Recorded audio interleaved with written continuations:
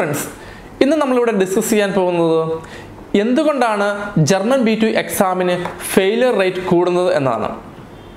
അതിന് 4 കാരണങ്ങളാണ് മെയിനായിട്ടുള്ളത്. ഒന്നാമത്തെ കാരണം എന്ന് പറയുന്നത് വേർഡ് മീനിങ്സ് അറിയില്ല എന്നാണ്. പ്രത്യേകിച്ച് A1 മുതൽ B2 വരെ പഠിക്കുന്ന ഒരു കുട്ടി A1 മുതൽ B2 വരെയുള്ള വേർഡ് മീനിങ്സ് പരീക്ഷയ്ക്ക് മുമ്പായിട്ട് പഠിച്ചിരിക്കണം. രണ്ടാമത്തെ കാരണം എന്ന് പറയുന്നത് അതിൻ്റെ സ്ട്രക്ചർ, ഓരോ മോഡ്യൂൾസിനും അതിൻ്റേതായ ഓരോ സ്ട്രക്ചറുണ്ട്. ആ സ്ട്രക്ചർ നന്നായി അറിഞ്ഞിരിക്കണം, പ്രത്യേകിച്ച് സ്പീക്കിങ്ങിനും റൈറ്റിങ്ങിലും. മൂന്നാമത്തെ കാരണം എന്ന് പറയുന്നത് B2 ലെവൽ ഗ്രാമർ നമ്മൾ റൈറ്റിങ്ങിനും അതോടൊപ്പം സ്പീക്കിങ്ങിനും ഉപയോഗിക്കുക എന്നതാണ്. നാലാമത്തെ കാരണം എന്ന് പറയുന്നത് റേഡോമെറ്റിക്സ് എന്ന് പറഞ്ഞാൽ പല യൂസേജസ് ഉണ്ട്. നമ്മൾ ആ യൂസേജസ് ഉപയോഗിച്ച് സംസാരിക്കുക, അതോടൊപ്പം തന്നെ റൈറ്റിങ്സിലും അതുപോലെ ഉപയോഗിക്കുക. ഈ 4 കാരണം നമ്മൾ ശ്രദ്ധിക്കണം. ഇനി നമ്മൾ കാണാൻ പോകുന്നത് ഓരോ മൊഡ്യൂൾസും നമ്മൾ ശ്രദ്ധിക്കേണ്ട പ്രധാനപ്പെട്ട പോയിന്റ്സുകളാണ്. ആദ്യം നമ്മൾ നോക്കാൻ പോകുന്നത് സ്പീക്കിംഗ് സെക്ഷനാണ്. സ്പീക്കിംഗ് സെക്ഷനിൽ നമ്മൾ ശ്രദ്ധിക്കേണ്ട കാര്യങ്ങൾ എന്ന് പറയുന്നത് ബേസിക് ഗ്രാമറാണ്. നമ്മൾ സംസാരിക്കുമ്പോൾ ഗ്രാമറുകൾ ഉപയോഗിച്ച് സംസാരിക്കാൻ ശ്രമിക്കുക. രണ്ടാമത്തത് ഔസ്പ്രാഹെ എന്ന് പറയുന്നത് പ്രൊനൗൺസിയേഷനാണ്, ഉച്ചാരണ ശുദ്ധി വളരെ പ്രധാനപ്പെട്ടതാണ്. നമുക്കതിന് ഈ എക്സാമിന് മാർക്ക് കിട്ടുന്നതാണ്.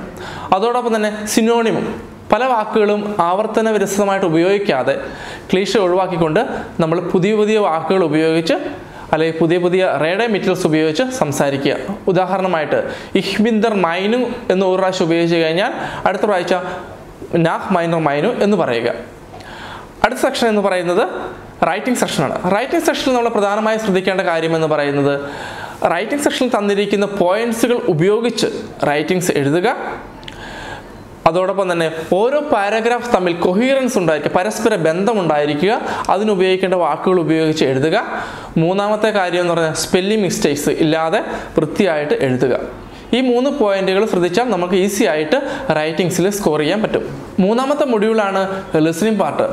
ലിസണിംഗ് പാർട്ടിൽ നമ്മൾ ചെയ്യേണ്ടത് ഒത്തിരി വീഡിയോസ് കാണുക, ലൈക്ക് ന്യൂസ് അല്ലെങ്കിൽ സിനിമ അല്ലെങ്കിൽ ഫണ്ണി വീഡിയോസ്, ഇവയൊക്കെ ഒത്തിരി കാണുക, കേൾക്കുക. അങ്ങനെ നമ്മൾ കേട്ട് കഴിയുമ്പോൾ നമുക്ക് ഒത്തിരി ലിസണിങ്ങിൽ നമുക്ക് ശ്രദ്ധിക്കാൻ പറ്റും, ഉച്ചാരണ ശുദ്ധികൾ നമുക്ക് മനസ്സിലാക്കാൻ പറ്റും.